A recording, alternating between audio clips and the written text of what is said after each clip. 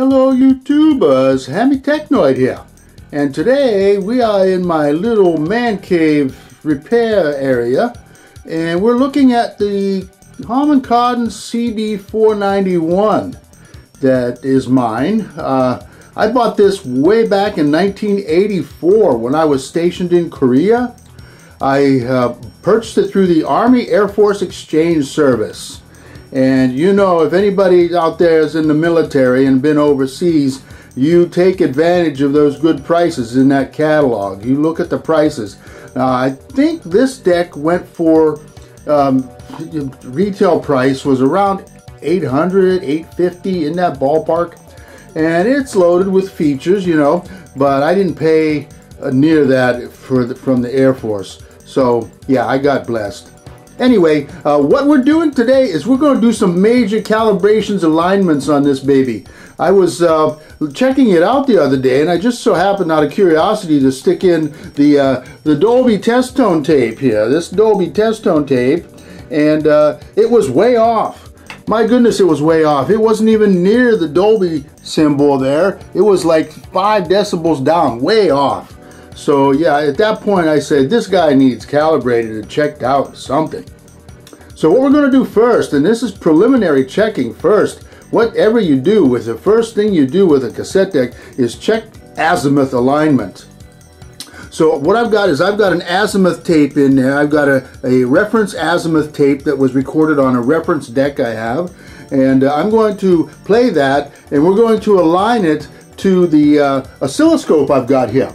And anybody that knows about oscilloscope alignment, it's a very accurate way of aligning the azimuth. What you do is you get the line to go sideways and not in a circle. And I'm going to demonstrate how to do that.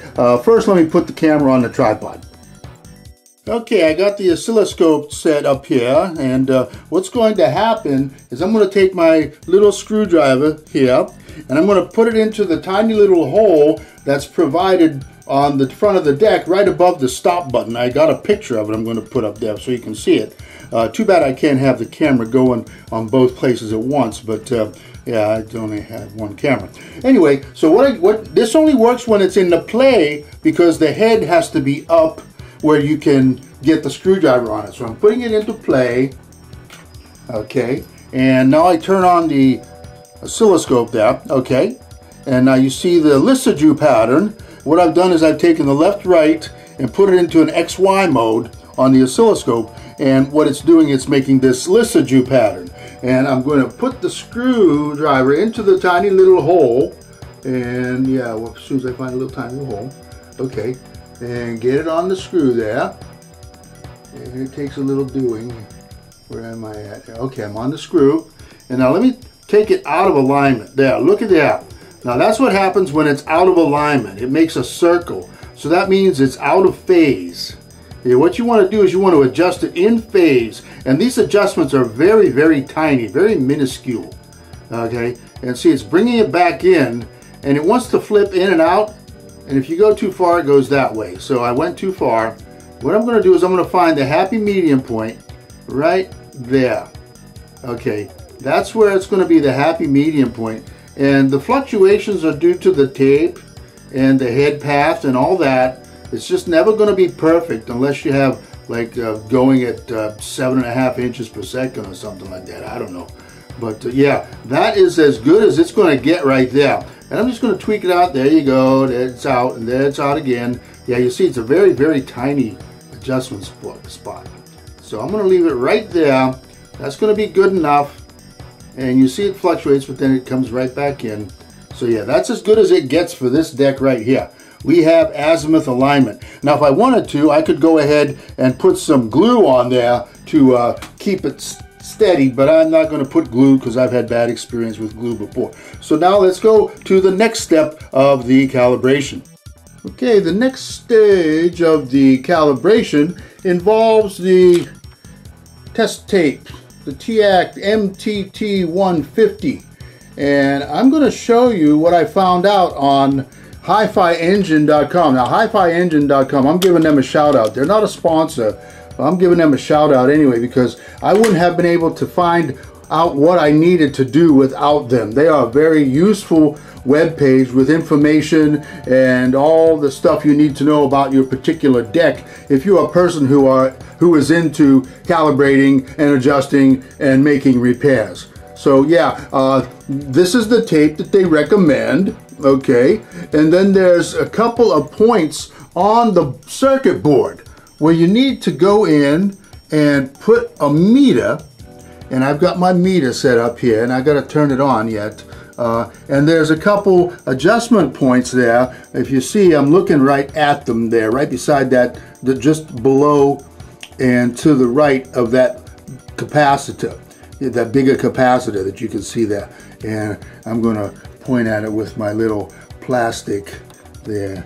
These are the adjustments here. These two right here, okay? The test points are TP501 and TP502, and the adjustment points are VR101, this one, and VR102. Okay, and those are the ones that control the playback for the Dolby level. And let me just turn on the meter here and get it situated. It has to be in the AC, and we need to let it settle down to 0 volts, okay, which it will eventually. It's just got to settle down to 0 volts. And I'm making adjustments with a little plastic screwdriver. This is a screwdriver that came with this deck, and it's the one that you're supposed to use to get in here and do your Dolby level calibrations right here. It just fits perfect in these two little holes right here for calibrating, but it also works well on the circuit board. And my advice is, if you're doing any adjustments on a circuit board and there's potential for you to drop the screwdriver, you better have a plastic one, because if it drops on the circuit board and it's metal and it shorts out a couple points, you could damage your machine beyond repair. Beyond reasonable repair. You know, things could go up in smoke, popping fuses, blowing transistors, all that nasty stuff that happens to electronics. So anyway, what the page on Hi-Fi Engine said to do was to connect the meter up to TP501 and 502, then play the Dolby test tone tape into the meter and make adjustments on VR101 and VR102. Well, to save time, I've already done the adjustment on the left channel. I've already done the adjustment on the left channel, and we're going to do the right channel now. So let's put the tape, this is the Dolby test tone tape. Let's put the Dolby test tone tape into play mode. Okay, there it goes. And look how convenient it is. Once the voltage is adjusted right, like I said, I've already done the left channel. It's right up there with the Dolby symbol. Right up there. Okay, and you can see that the right channel is below. All right. And the meter reads 0.46. Okay, now we got to get that to 0.58. And by doing that, let me move the camera to my other hand.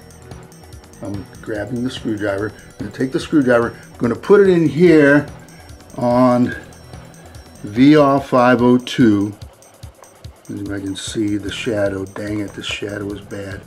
Okay, I'm on VR502. You have to take my word for it. Now let me do an adjustment here. This is so awkward. I can barely see what I'm doing. There we are. Now I'm turning it up. Turning it up. 0.4.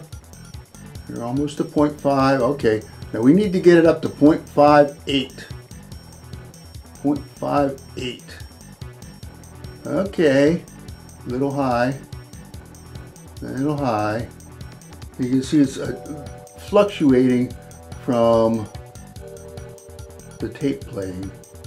And I may not be able to get it to 0.58 exactly. Let's see, there's 0.58. Let's see, right there. I'd rather have it a little over than a little under. Okay, that looks satisfactory to me. I'm going to leave it. Yeah, it's fluctuating in the area there. Okay, let's leave it there. And now look, both of them are lined up with the Dolby symbol. Isn't that cool?